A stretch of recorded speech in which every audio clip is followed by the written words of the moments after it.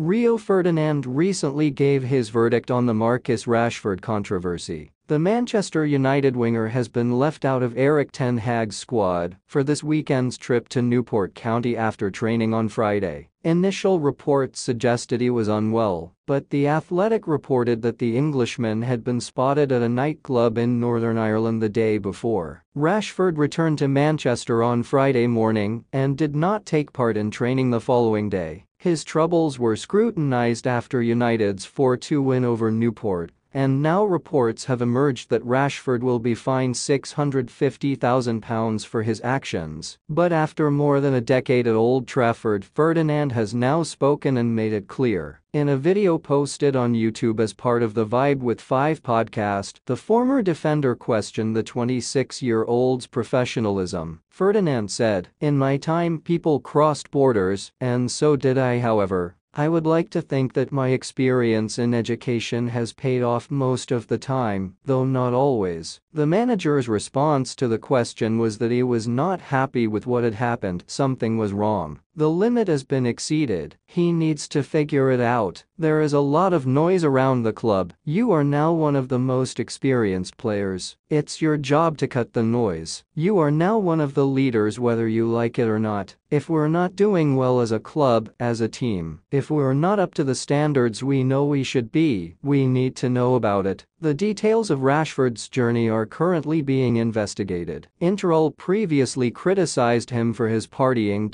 It was reported last week that United's number 10 missed training after visiting his former Northern Ireland teammate Roshan Williams. Rashford was believed to have been at the party the night before his return, but this was initially denied when the club were informed of the situation. However, new information emerged in the following hours, with The Athletic reporting that the attacker was seen partying at a Belfast nightclub on Wednesday and Thursday nights. The latest evening came just hours before he returned to Carrington for training on Friday morning, which the player later missed due to illness. This is not the first time Rashford has had problems with his current manager. The academy graduate sat on the bench for the game against Wolves after arriving late for a team meeting. He was also criticised by Ten Hag for going to a nightclub following the 3-0 Manchester Derby defeat earlier this season, with the manager calling his behaviour unacceptable. Ten Hag reacts to Rashford controversy. Agree with the Dutch situation. The 53-year-old kept his cards close to his chest as he wonders what would happen to his star after his latest transgression. Asked about United's win against Newport, the Ten Hag reiterated that Rashford was ill